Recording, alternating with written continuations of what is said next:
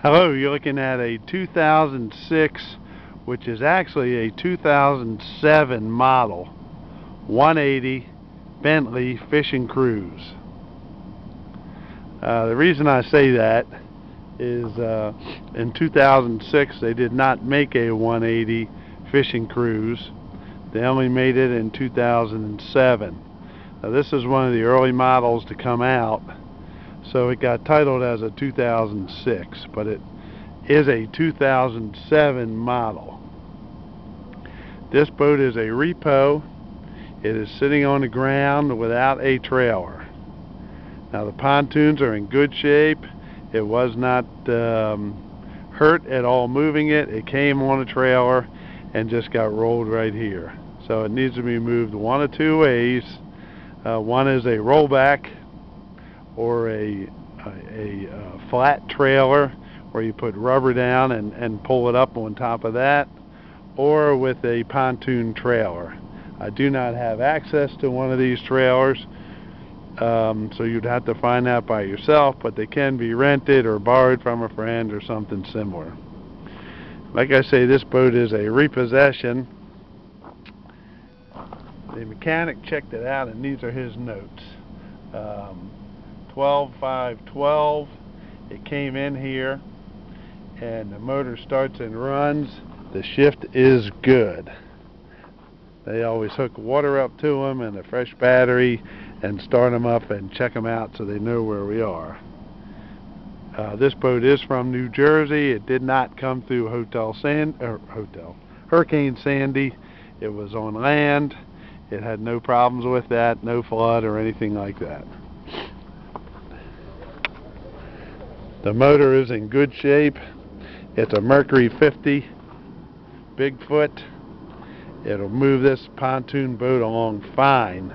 That's a nice size motor for this. It is a 4-stroke. The 4-strokes always start and run. From what I understand, this boat was hardly used at all, and you can tell it by the prop is not scarred up. Even the bottom of the skeg, which is usually scratched up, because pontoon boats are shallow water drafts boats. Usually you will see that the skeg is scratched up. The exterior is in real good shape. It does need some upholstery work, or you use it just like it is. The bimini looks fine.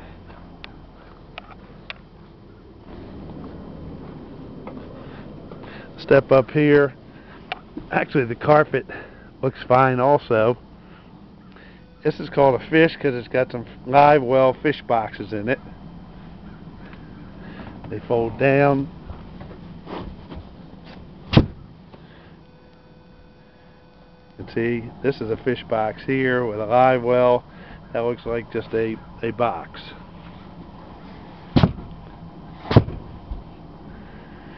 The bottom cushions are the ones that are cracked up. Now, really, you could just get away doing insets of the red, which is not too much money, and the rest of the upholstery really looks fine. Up on front, the chairs look good.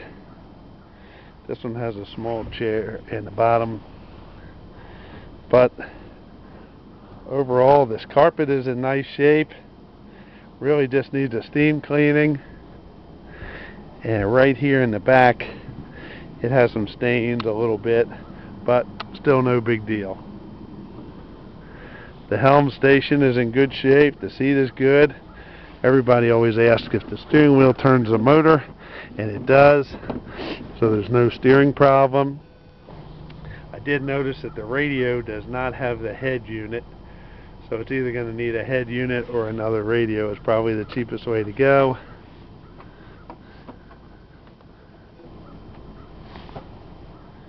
The shift and tilt works fine. There's a cold day here. It's rated for 10 people or 1,450 pounds. I don't know if you've ever had a pontoon boat, but they're nice to take a pile of people fishing. They're stable and safe, and great for places like Ocean City, Maryland, or in the ponds and lakes. They're great boats because they run in shallow water. And again, this boat looks hardly used. There's no wear, very little wear, in the places you would see wear if a boat was used a lot. And the mechanic is reliable and trustworthy. He says the motor starts and runs. I was not able to try because it's cold today and I don't want to run it without any water, but I will guarantee it to start and run and shift. Now look at what others are advertising these boats for. They are popular and they sell fast.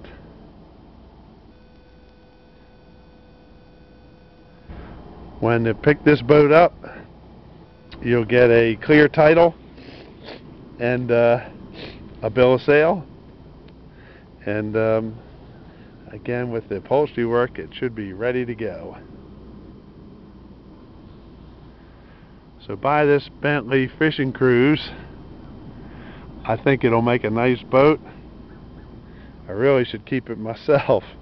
I've been looking at these as they have a couple small kids. But anyway, it's for sale, and it's in good shape. Needs some small cosmetics, and you will have a great boat for the money.